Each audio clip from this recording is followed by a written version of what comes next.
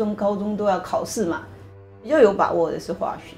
其实对数学、物理、化学比较逻辑推理的，我就比较有兴趣。母亲倒是没有限制我们家里的小孩说你应该学哪一，基本上他就说你只要知道你喜欢什么，然后你要坚持下去就是。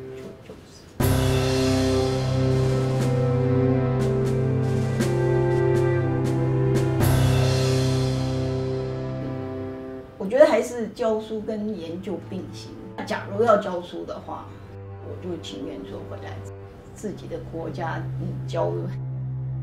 我是1979年回来，那几乎你可以看到台湾各个不管是资源方面重视方面，就慢慢起来。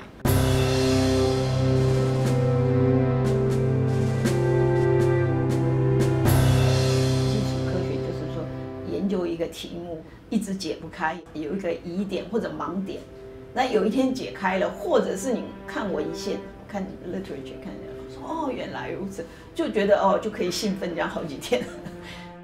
我用结晶学来做我的工具，那先是研究分子的结构，除了这个分子结构还有是在固态里面的一些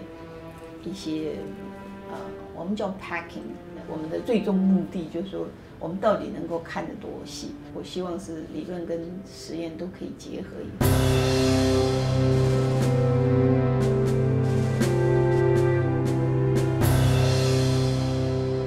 现在我大概也是这么几十年，快退休了，所以会想到说，哎，你这个要传承。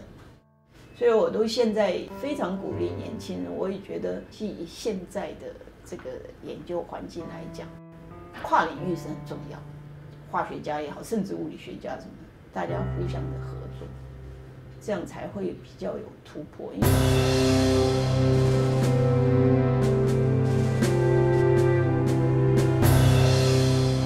我从小到大并没有觉得身为女性是一个压力。开会的场所，他开始讲 ladies， 他说哦不是 lady， 所以我再这样一看，哦只有我一个女生。其实人应该努力，可是运气也要几分，所以感想就是运气。那也鼓励后辈。